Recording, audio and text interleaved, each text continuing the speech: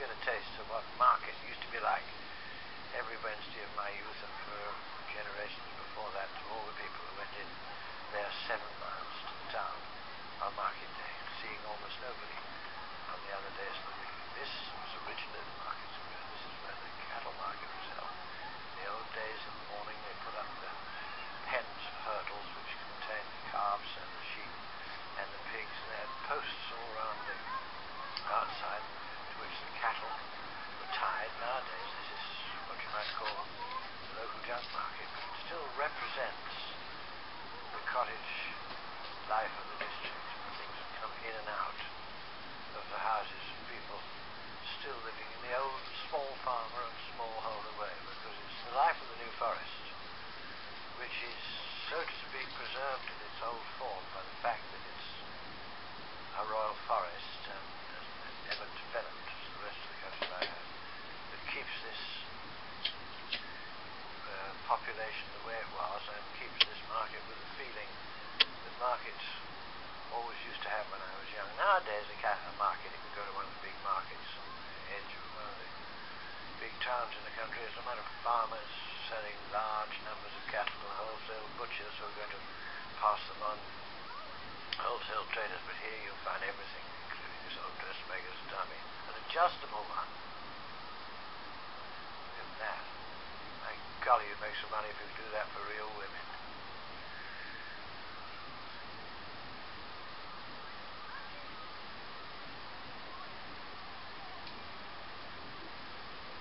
And in the yard behind what was the old market square is what is now the more farming part of the market. But here the products of the ordinary craftsman come, the men who work in the woods and cut the stakes, the builder who's got a few blocks left over from having built a shed for somebody, the timber which probably fell off the back of some lorry, and the small stock, the pet lambs that got left over from a ewe time, and the billy kid, and the calves from the milk cows, the house cows which calved in the last few days, and whose milk is needed for the home, and the chickens that come out of the holdings. Here you find an odd pair of muscovy ducks, like that curious creature which is halfway between the duck and the goose. You find cattle with beautiful you find cockerels with beautiful capes of feathers which the trout fishermen will buy just to get their capes, as they call them, in order to tie flies with. You find the leftover hens from the laying pens who due for the pot. And then when the selling starts, everybody knows everybody. And everybody keeps their eye on everybody.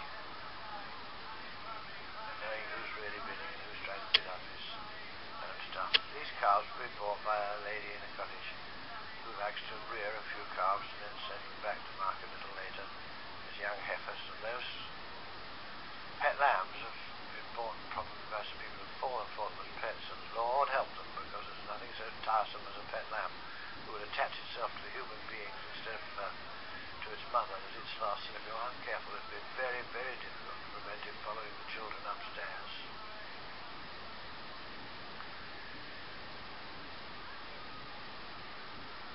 Whatever you want to make in the way of a shed, or whatever you want to mend, you have a chance of finding the timber here, and here you can get really fresh eggs and really fresh chickens, because these come out of little holdings, sort that used to be common in England, beginning smaller and smaller little holdings where the eggs were picked up in the last 2 or 3 days at the most, and the cream was separated from the milk of a single house cow, and an odd few duck eggs crop around the hen's house, and everybody comes in with blackcurrant wine and the drinks they make at home, and the rabbiters bring the rabbits in from a night's long netting or an afternoon's ferreting. And this lady, this little lady, one house cow out of the forest every week, comes in with the homemade butter she's just made in a little barrel churn like my grandmother used to use.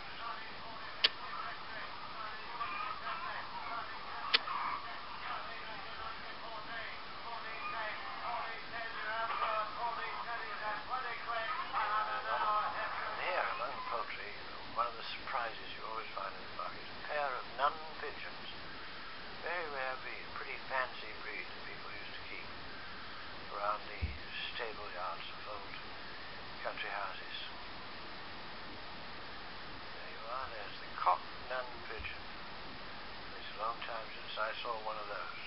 And goodness knows what I'll find in the market next week. Because so many things come from so many small people in so many places. These are the big white food rabbits. Ones that people keep in order to provide rabbits for the kitchen.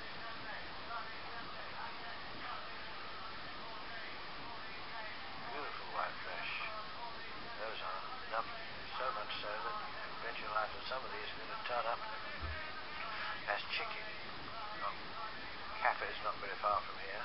The agricultural merchant in the corner has got a few things. And here are the chickens plucked and dressed, where the very ladies are now standing there waiting to see how they sell. And my goodness, the speed they can pluck about, they don't need any plucking machines. And that old fellow comes in every week and buys himself some blackcurrant wine. That's his weekly tipple. And now the lady's actual farm-made fresh butter is going to be sold. Pretty hard to find that. And I wonder who bought it.